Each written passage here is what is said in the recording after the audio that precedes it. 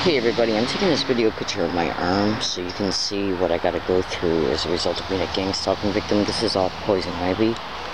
Okay, look at all of it. I'm trying to get the right light here. Okay, it's all over my arm, both arms. Okay.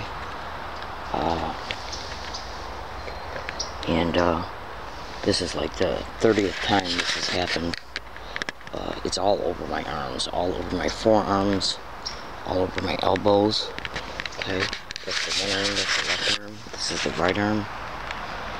Okay, you can see it's all over. I'm trying to get the best light. Now, I'll tell you why and how this happened as soon as I get done showing it to you. Okay.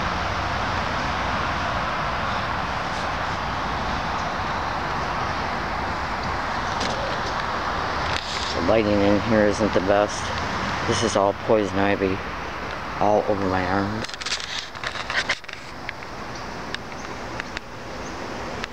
Okay.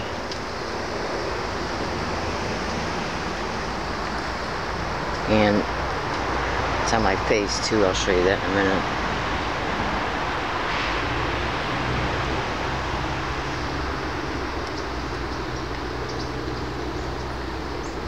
Okay, there's the top of my arm. It's all over my forearm as well, and it's on my arm up here. It's all over my arms. Now this is where it got on my face. It's in its last day of healing, so I don't know how well you can see it, but yesterday my whole face was swelled up right here. Okay, it's all up in here, on my eyelids, both eyelids. Okay, and up above my eyebrows. Okay. And this is because I had to walk in a bunch of brush to hurry up, for one, and get out of sight. I'm an organized gang stalking targeted individual in La Jolla, California. I've been made homeless as a result. I've tried to report this crime to the 3 different police agencies at least. SDSU Police, UCSD Police, and SDPD. I was told no each and every time. I've also emailed and emailed the San Diego District Attorney's Office on numerous occasions and tweeted them as well as the County of San Diego and San Diego Police Chief Zimmerman. And I got them all over my ears. I got the poison ivy all over my ears as well, on both sides, on the actual ear and behind it. Okay, on both ears and on my neck. So pretty much I got poison ivy on at least 25% of my body. I'm not making this video for you to feel sorry for me. I'm making this video so you can see what I gotta go through just to try and survive this crime while I'm being intentionally kept in the victimization of it. Absolutely. So as a result, see what I did was I walked into this vine after I fell in a bush, for one. Then I had to move a bunch of vines and fallen tree limbs and stuff in order to get to a specific area. As a result of having to do it right away while carrying my property with me as I'm moving all these branches and stuff, I fell twice. I got it on my arms and stuff. In between when I had my jacket on and off, and I walked right into a vine that went right across my eyebrows and then brushed up against the side of my face. So my whole entire eyeball, this right eye, has been swollen for the last 4.5 days. It's kept me up at night, and I'm going to even go as far as telling you some additional absolute truth. I'm camping in San Diego. I've been made homeless as a result of being a victim of this crime. You can go to Google and type in organized stalking and/or gang stalking creating homelessness of targets. Now, they create the homelessness to exploit it, to exploit the target. I've made a bunch of videos concerning this. You can go to you can go to Google and type in UCSD and Law Library, Are They Networking Gang Stalking? I've had to move to at least 11 different camping areas in order to avoid the police and being evicted from these camping areas by them, but yet they won't take a police report concerning me being gang stalked, even though they've been shown massive audio evidence, text messages they've sent to my phone, even letters they sent me through the mail. Okay, so I think you should just go to Google and type in police and gang stalking and look at what comes up. Alright, so check this out. As a result of me recently having to move twice, actually 3 times, just in the past 22 days. I've had to move 3 times. Basically what I'm telling you is that it's very hard when you're moving to carry everything you need with you. The main objective is to stay warm at night when you're sleeping. So you got to carry your sleeping bags, you got to carry enough stuff with you in order to keep you warm. 2 pairs of socks, multiple shirts, multiple flannels, long johns, your backup underwear, which I haven't been able to change my underwear now for 3 days because of these sick rats, because I was only able to carry so much with me. And they stole my bike 2 days ago, and the bike wasn't even a month old. Total loss just concerning the theft of the bike and the damage to the bike locks, because they bolt cutted them, over $200. Okay, because they also had $30 inner tubes in them. Yeah, because they kept flattening my tires, so I had to buy those self-inflating tires, inner tubes, 15 bucks a piece. The bike wasn't even a month and a half old. Okay, they stole that 2 days ago. Then the cost of replacing it, another additional $150 at least. Yeah, so we're looking at close to $340 it cost me in the last 2 days because of these filthy red-ass whores. They also stole my bikes in order to compel me to take the bike into the area where I'm currently resting at. Okay, I'll put it to you that way. Alright, and they did that in order to make it more physically hard, in order to induce more physical hardship on me in order to take the bike with me coming and going to that place. They will do anything and everything to cause you to go through mental duress, emotional duress, psychological duress, physiological duress, and physical duress. Because that's what this campaign is all about. It's breaking you down mentally, physically, and financially. Absolutely. Absolutely. Now, the additional statement that I was going to make was this. As a result of camping, and sometimes when you got to move from one camping area to another one, you don't exactly remember to take everything with you, or you might not be able to take everything with you. The point being is I woke up in the middle of the night and I had to go to the bathroom. So what I did was, when I went number 1 in a urine bag, I accidentally wiped myself with a napkin that I wiped my arms with. So guess where I got poison ivy at now? Do you have any idea what it's like to have poison ivy down there? So, I'm trying to sleep in the middle of the night and I got poison ivy itching me all over the place. Okay? So now you can see what I gotta go through, and this is about the 30th time at least that I've had poison ivy all over my body as a result of me having to find hiking areas really fast, okay, and then prop them up and prep them up to where they're at least got some decent security parameters, i.e. I prop up branches and bushes and stuff quietly, so if anybody tries to approach me, I'll hear them approaching me before they get too close. It's another aspect of why I get poison ivy on me. Another thing is that I gotta find areas to hide my property, my sleeping bags, my pajamas, my backup clothes. You would not believe, you just would not believe the money I have went through as a result of being a victim of this crime. So I wanted to show you what I gotta go through. Look at my eye now. Like I've said, it's on its last stages of healing. So I don't know how.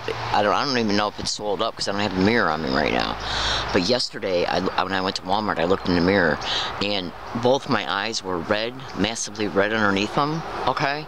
They were all crinkled up and swollen up, okay? I had to buy sunglasses again because I went through $25 in sunglasses just in the past 2 months because I lost both pairs as a result of having to move in a hurry, and they fell off my belongings. When I backtracked to find them, couldn't find them.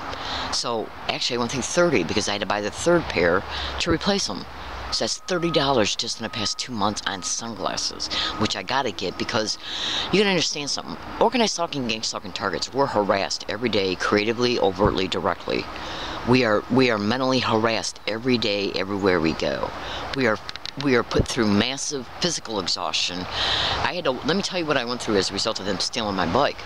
I had to walk 2.5 miles with a 16-pound backpack on my back, carrying at least a 23-pound duffel bag. I had to walk 2.5 miles. Okay?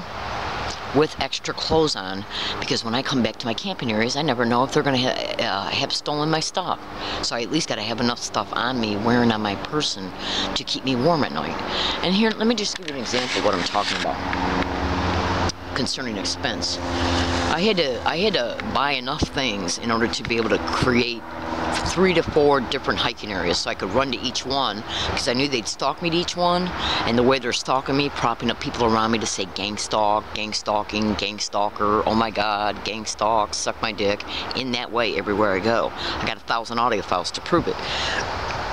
So I had 2 motives. One, to since I know they're stupid enough to have me gang stalked along all my routes, they're literally that stupid. Yet, another reason why they do it, though, is because they're completely confident, because they know that they're attached to judges, prosecutors, public defenders, DA's office. Okay, so who am I going to be able to get any help from? The filthy rats that are perpetrating this shit are in the system, where this target should be able to run to for help as a result of being a crime victim.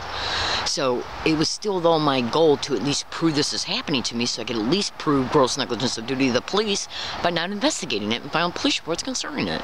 So the way I prove it is predict what these rats are going to do before they do it, i.e. putting people up along my routes to stage assaults, stage police arrests for illegal lodging, tickets for trespassing, tickets for illegal lodging, illegal encroachment. So what I do in my tape recorder, my video camera, emails, petitions, blogs, I predict what they're going to do before they do it. And then when they do it, it'll prove this crime is happening to me from hiking area to hiking area to hiking area to hiking area to hiking area along my routes as well, which I've already indisputably proven.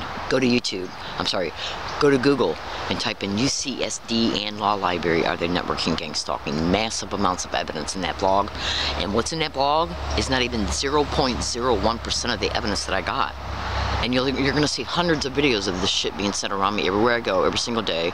They've sent me text messages, letters in the mail, everything. Okay, so fellow American citizens, so what I did was, I went to Walmart over the last 2.5 years and I bought everything that I needed in order to compile 3 to 4, even 5 different kits for different hiking areas. Heat warmers, clothes, sleeping bags, long johns, socks, underwear, shirts, bras, everything you need in order to stay warm and sleep. Food, okay?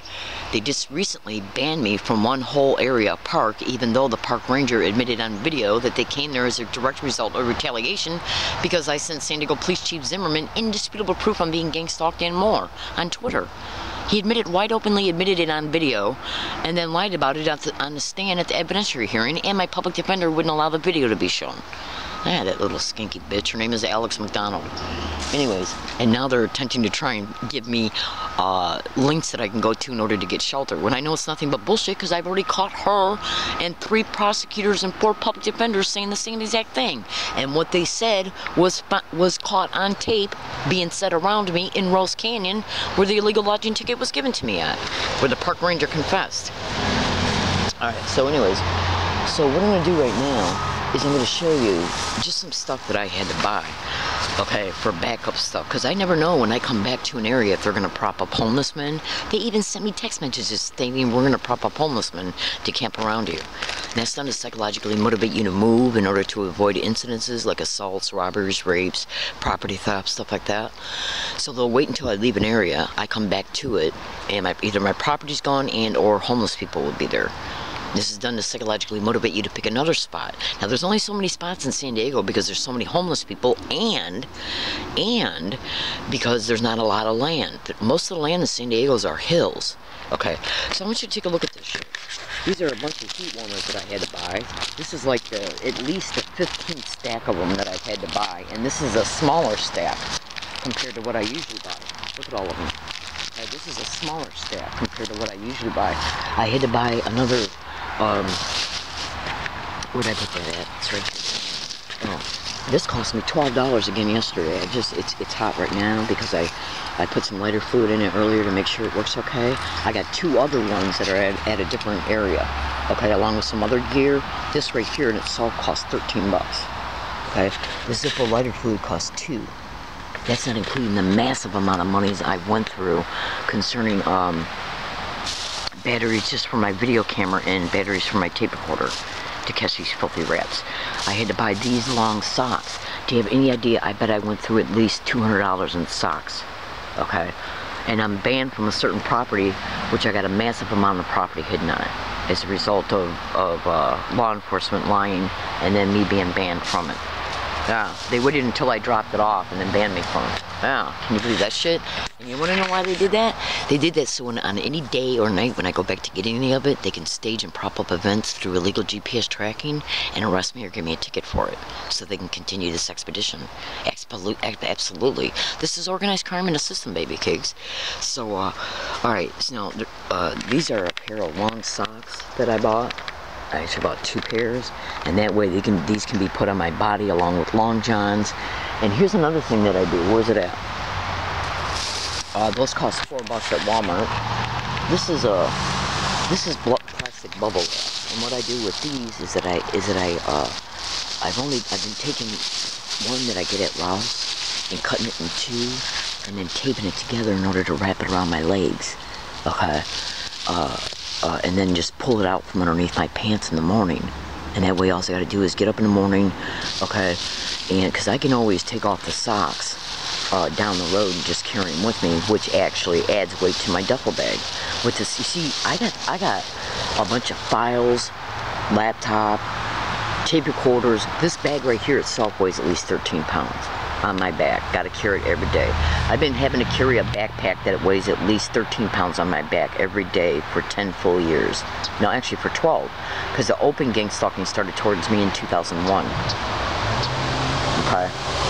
And then it escalated on a massive scale openly towards me 3 days before the student loans came in, which were coerced for me to take out by some individuals that infiltrated my life in Michigan. So what I do is I buy this plastic bubble wrap because it's light to carry with me. I can keep it on my legs if I have to, okay? And then I tape it together after I wrap it around my legs, okay? This is lighter than a pair of jeans to carry with me to keep me warm. So you can see I bet I've spent at least 20 bucks on plastic bubble wrap.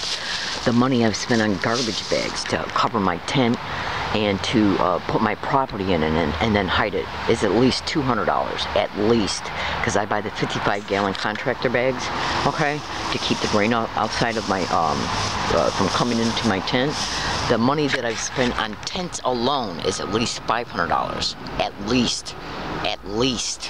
So this is just an example, just a brief example of them. I bet since I've been in San Diego that I've had to spend at least, I'm not even going to say it because they'll use it against me. They'll say, Leslie's spending all of her money because she thinks she's being gang stalked. She thinks so, therefore we better take legal custody of her because she can't take care of herself. She won't get out of the homelessness she's in, even though the gang stalking created it. But they won't investigate the gang stalking, but they'll come to my area and arrest me or give me tickets for illegal lodging. So Google gang stalking and police, gang stalking and park rangers, gang stalking and prosecutors, gang stalking and public defenders, gang stalking in DA's office, gang stalking in the FBI. You understand? It's organized crime in the system at the federal, state, and local level, and they work as a syndicate. And basically, I've already made videos and blogs and tweets concerning the entire scope of the criminal motivation of why this is happening to targets, and they've been put in that blog. So again, go to Google and type in UCSD and Law Library. Are they networking gang stalking? All right, I gotta go.